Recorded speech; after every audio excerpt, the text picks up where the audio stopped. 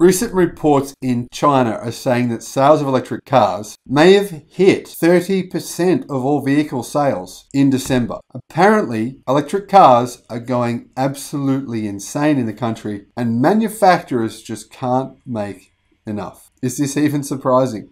Hello my friends, welcome to the Electric Viking. My name is Sam Evans and I'm coming to you here from Melbourne, Australia. Thank you for subscribing. Great to see so many new subscribers on board on the channel. It's been more than 20,000 over the last month or so. And to all of you, everyone else who's been on board over this journey over the last, 8 months since we started this channel, maybe 7 or 8 months. Thank you for supporting it. And I really, really appreciate your support. I know who you are. I see your comments and I appreciate them. The challenge here for me is that there's hundreds of comments, probably an average of about 600 to 700 comments per day now. So I just can't get to respond to them all, but I do read a lot of them and I really appreciate your thoughts and what you have to say. Now, one thing is affecting this. I'm going to have to admit to this. Subsidies in China will decrease for electric cars by around 30% next year. Now, that subsidy is not the manufacturer subsidy. That's the purchase subsidy.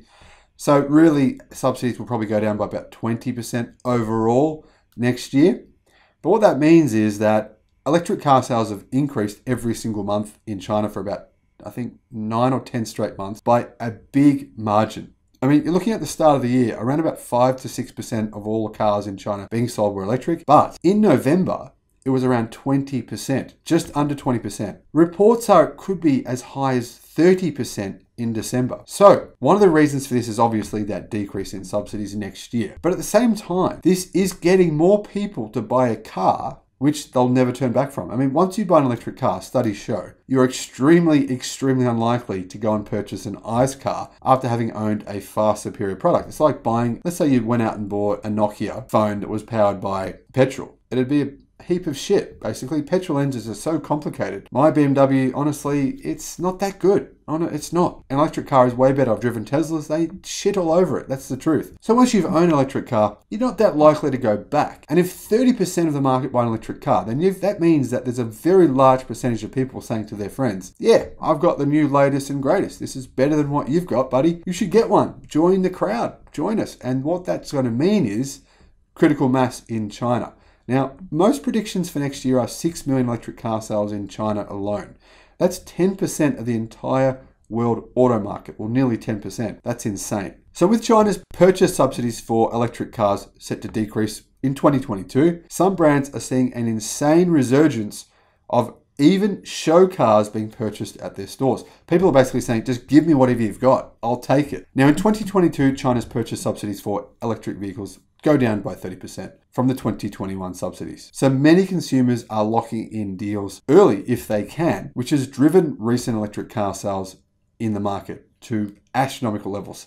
Could be even up to 40%. Now at a store in Beijing's, one of their districts in Beijing, there was only one show car in the large showroom, the CCTV report said, adding that 3 of the original 4 show cars in the store were sold on the first day of the month and have not been restocked because they don't have any stock to restock them with. Now the salesperson said they have a total of 25 models and specifications on sale, 21 of which are able to enjoy state subsidies of around RMB 18,000. Now, there's an Xpeng store which opened in early June. It's a flagship experience center. The store is about 500 square meters in size, and its interior design is completely different from the previous Xpeng stores. The company said the design was inspired by an influential Chinese philosopher who lived around the 4th century BC during the Warring States period. This is a very young, trendy, and fashionable part of Beijing. So we've adopted a design style that's full of fashion and technology, which is an area of interest to the young user group today, Xpeng co-founder and senior vice president said at the store's opening on June 5. Now, China's Ministry of Finance released a plan on April 23rd, 2020, that the country's subsidies for new energy vehicles would be scaled back each year.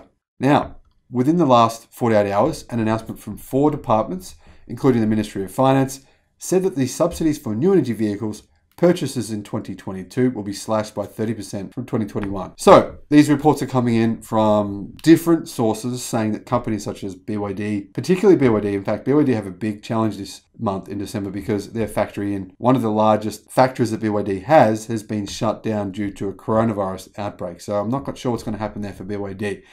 But that said, their orders are coming in thick and fast. Apparently BYD has about 200,000 pre-orders now. XPeng, apparently they've basically sold every single car they have. Same is happening for companies like NIO, Leap Motor, Hoson, even Geely can't make enough electric cars either. So it's going to be really interesting to see what electric car sales actually are officially in December of this month. But I predict we'll see a new all-time record. I predict that electric cars will probably hit 30% of all cars sold in China in December. And I actually predict that the numbers for next year will be higher than anyone thinks. My prediction is 6.5 million electric cars will be sold in China next year, and probably 2 million plus electric cars will be exported from China next year as well.